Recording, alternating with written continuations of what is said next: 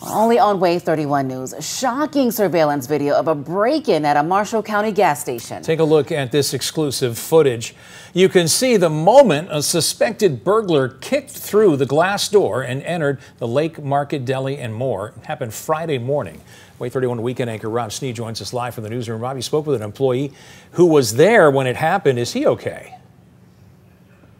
Yeah, tonight, that employee told me that he is doing fine tonight, Dan and Nikhil. He told me at the time when all of this happened, he says that the store was closed. He was asleep in the back. He said he heard a loud crash and he woke up.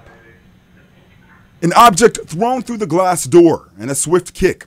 That's all it took for a burglar to get inside of Lake Market Deli and More. It's at the intersection of South Saudi Road and Old Highway 227.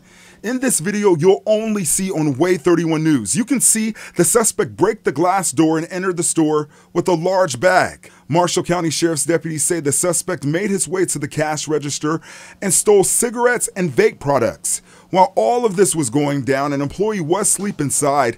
I spoke with that employee, but he said he did not want to go on camera. But what he told me off camera was he heard a noise, saw a man, but did not intervene. He says he was not hurt.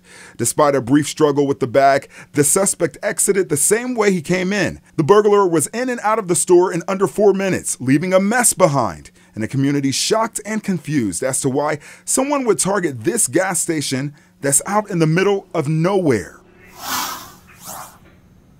Tonight, authorities tell me that that suspect is still out there tonight. So if you know anything about this case, they ask you to call police.